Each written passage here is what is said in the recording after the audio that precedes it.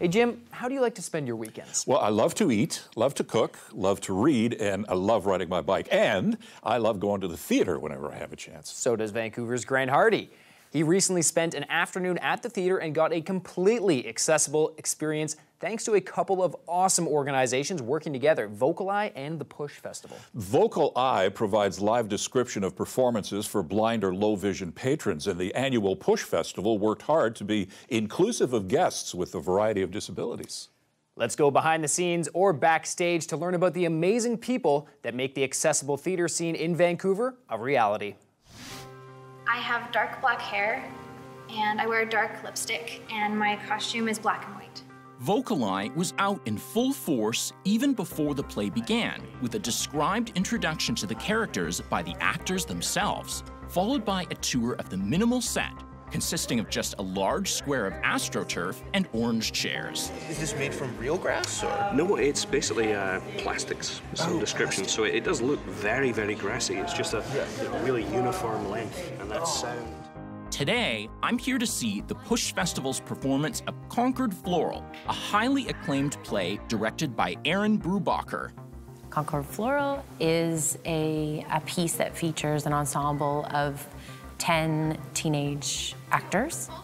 It's a story that is inspired in part by the Decameron, which is a 14th century allegory, along with an encounter with the actual Concord Floral, which was an abandoned greenhouse in Vaughan, which is a suburb to the north of Toronto, in which local teenagers had parties and made a space of their own in a landscape and neighborhood where there really wasn't much other than highway and McDonald's and fields.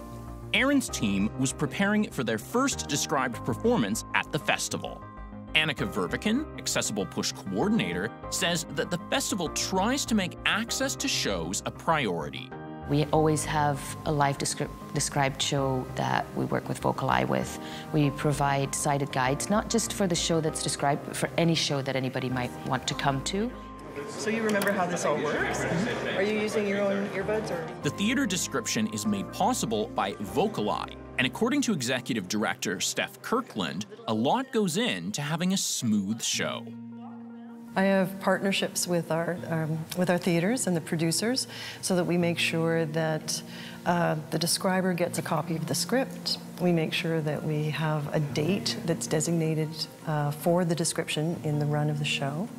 We make sure that seats are held aside for VocalEye patrons in areas of the theater that are comfortable for them, usually at the front of the theater, for example, for people who have guide dogs and for people who have partial vision who may like a close proximity. And then our describer has to view the show at least 3 times and make notes about all of the visual elements that are important and practice that description, and then we deliver that on the day. Delivering the description for today's performance is describer Ingrid Turk. So the first time I see it, I'm getting a general impression, take notes, and we'll often use the discreet little microphone we have to make some verbal notes as well. And this particular play presents some interesting challenges for Ingrid. Yes, some of the locations, I think, are going to be a challenge to describe. There's one scene in particular where 2 girls are looking into a hole. I recognize that sweater. She's all twisted. Maybe she fell in and broke her neck. Or was thrown in. Who would throw her in? Someone who didn't like her. I'm looking forward to finding just the right combination of words to describe the light that's coming out of the hole and their postures as they're looking into it. And I just hope I have enough time to say it all. After all that preparation, it was finally showtime, and thanks to everyone's efforts, I knew that I would be able to fully appreciate the performance, which is exactly what keeps Steph motivated. I love theater, I love the live performing arts, and for me, it's one of the most rewarding things possible to share this with other people. They're searching for a little beauty in the world. Because life without beauty is unbearable. I haven't seen Concord Floral, but I hear it is a real thriller and deals with lots of issues teens experience, like bullying, peer pressure, and self-image. You know, it's great that VocalEye and PuSh make plays like this accessible. For more information, check out VocalEye.ca. That's VocalEye.ca or PushFestival.ca.